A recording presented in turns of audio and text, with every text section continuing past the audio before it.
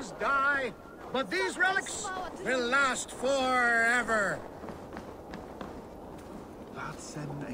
Welcome, warrior.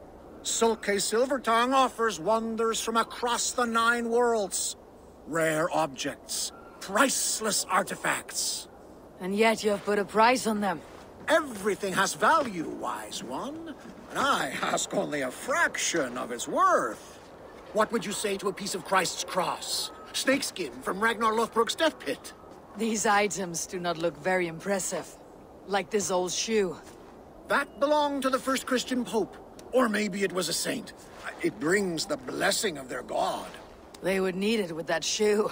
And there's an old leather strap. A shield strap belonging to the hero Sigurður when he fought the great beast. Yeah, my mother had one embroidered like that. And what about that helmet? That was the helmet Halfdan the Black wore when he died in battle. It will protect you and bring good crops. That is a lie.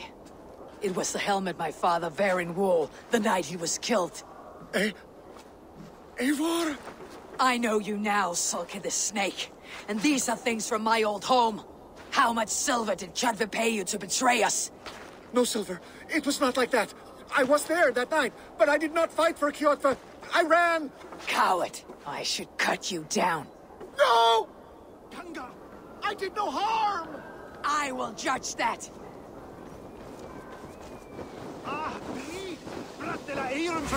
Shoot the troll-kissing coward!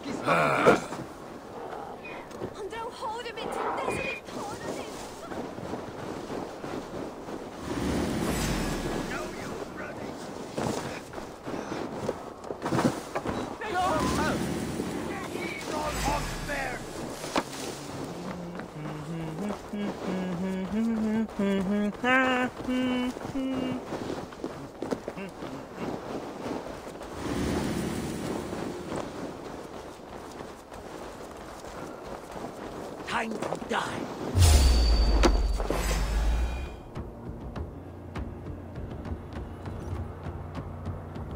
Your treachery ends here. Please, I never betrayed Farron. On my life! I was frightened and I fled, and when I returned, everyone was gone or dead! And yet you looted our dead, battered the ashes of their lives. It was all I could find. I sold nothing for a long time, but the weight grew too heavy and I needed to eat, to survive. This is not living. Without honor, we're worse than beasts, and have no hope of a better life beyond this realm. This world is all I know, and this life all I have left. Would you take that from me? Take anything you want from my shop. Take everything. Just let me live.